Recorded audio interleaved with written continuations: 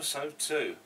And what we're going to do, we're going back upstairs to the railway, and this time there's a number of short sequences put together, but it's just an update for you, because now we're starting on the engine depot, we're starting on the narrow gauge. So hope you enjoy it, and let's go upstairs. Here we are, we're just about to start track laying on the new engine depot. Got the old patterns laid out there, and we've got some new point motors to put in. We originally were Pico point motors using a capacitor discharge unit, but now we've gone over to the analog cobalt analog motors. There you go. They're not cheap, but they're very, very good. They're lovely, slow moving. This is one of the motors, cobalt analog motors. You get them for analog operation, which is what we're going to do with a centre off switch on the panel, or you can get them for DCC operation. But very good. That's what operates the point. And this little plate here moves up and down. See, that will slide up or down. And that's got a series of holes in it. The lower that is, the greater the throw of the rod for your points. So when you fit these with Pico motors, the big problem is, of course, what we've done, where we've been using old-fashioned Pico motors, you've got to cut a dirty great hole in the board for the motor and the switch. You have to fit a little wooden plate underneath, because these just require a very small slot.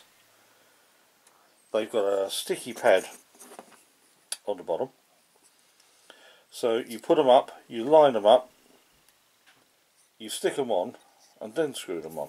It's a great system, and unlike the Pico motors, which require a complete forest of wires, these literally take 3 wires that just push into these little sprung loaded switches on the bottom. So yeah, very, very good. Here we see Moriarty of the railway world just going underneath to work on the plate for the new motors. Just soldering on the basic track wires. You've got your basic track power wires, one each side and one for the centre of the points. But of course you haven't got all those extra wires for switches, because the whole lot's built into the motor. It's a far better system, a lot quicker, a lot tidier. And when you come to the diagram on the panel, you just use a centre loaded switch. These are the pair of switches going in now for the points coming off the goods loop, and for the loco and for the crossover. And you can see that they are just centre loaded. And you put the switch over in the direction that you want the point blades to go, and we're gradually working our way across the panel as finances permit. Okay, the motors are underneath and the plates. The original point hole's still got to be covered up, and it's all got to be ballasted. But if my trusty assistant puts the point across now for the crossover to the main line,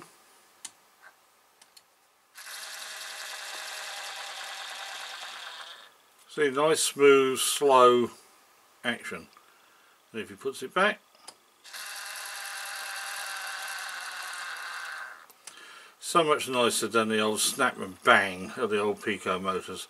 And of course that's both ends of the crossover working at the same time.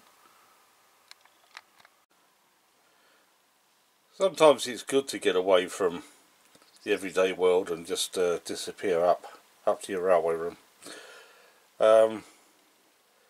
In point of fact, we're up here now banging on the door. There's some political party wanting to know if we're going to get our vote. I'll be lucky. Politics aside, we're up here doing a little bit of work. So Nigel's working on the wiring, and I'm sort of decided to sort out the narrow gauge. And down this end of the layout you can just see the basic goods, mainline goods in the background. But we're starting to put in the 009, which will run this part of the length of the layout. You see it running round, and there's the main station over there. And we'll keep you updated as we progress. Well, we've got the platform loop in, and you can see we've got one of the locos and a wagon sitting there nicely. One of the Linton and Barnstable Manning Wardles. I've got a bit of a soft spot for the L&B. Big brother moved to North Devon many years ago, bought Linton Railway Station and started the Linton and Barnstable Railway Association, so got to honour it in model form as well, haven't we? Right, back to work. Over on the new loco depot, the mainline connection's now in, and we've also got the set of points there for the coaling roads. While up at the other end, Nigel's now pretty much finished the extension to the loco shed. You can see we've got a nice 8-track shed there, and there will be various outside roads. The coaling roads will come down at the end there, and still got to be fitted with chimneys and lighting. All have lighting. Coal tower looking a little bit lonely, and of course the turntable.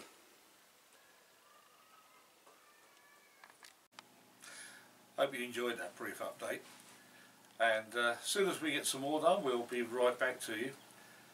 Don't forget, next time it'll be quite interesting. We've got a trip to Ali Pali, the National Festival of Model Railways, in a couple of weeks' time. So we'll give you a report from there, show you what it was like for those of you who can't make it, and hope you enjoy it. Don't forget to pass it on to your friends if you enjoy it, and don't forget to subscribe, and we'll see you next time. So from Nigel and myself and Scamp, bye bye.